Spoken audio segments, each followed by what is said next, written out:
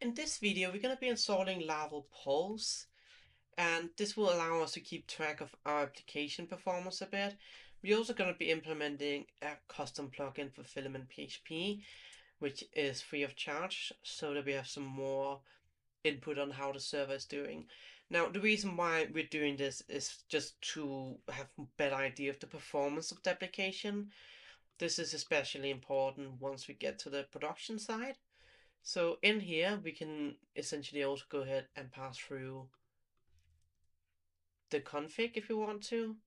And then if we go into our plugin here, we should just be able to add in Laravel Pulse here. And let's go ahead and add all of these.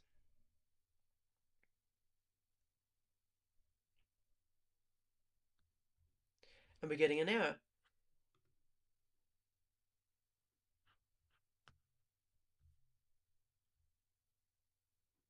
Ah, yes, it's already installing Laravel Pulse, that's my mistake. So let's go ahead and make sure we just install the plugin instead. And then we go ahead and publish this here.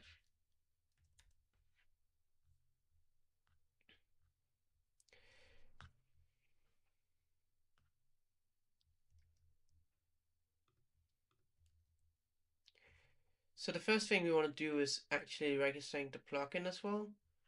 So let's go ahead and find the plugin here.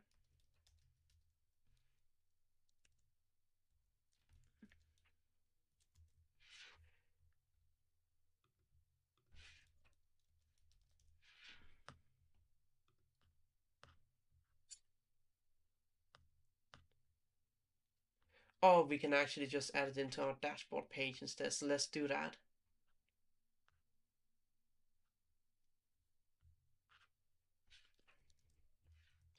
So let's go ahead and make a dashboard page. Inside here, we should have Filament, and then we can go into essentially Filament pages here.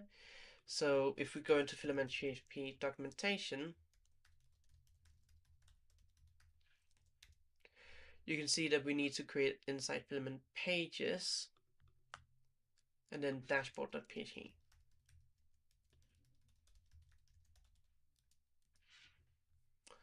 And then what we want to go ahead and do in here is we can go ahead and copy pretty much everything in here.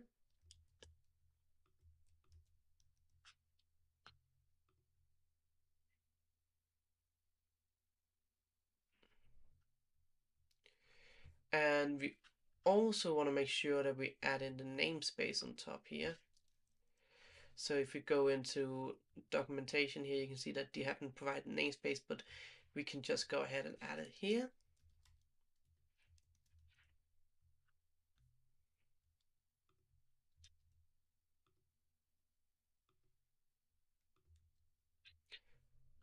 And then the other thing we need to go ahead and do is make sure this is actually showing here.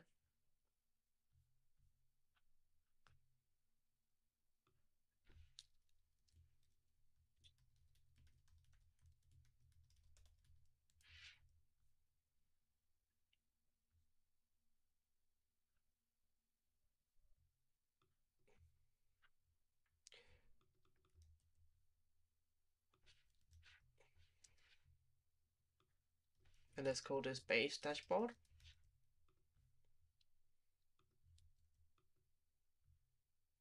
And then let's make sure that this is actually properly showing up in here. Let's go ahead and make sure we import the dashboard page that we created,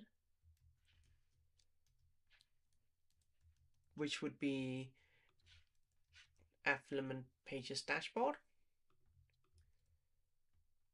And you can now see that we're actually showing Laravel Pulse in the dashboard page here, which just makes the dashboard page look a little bit nicer as well.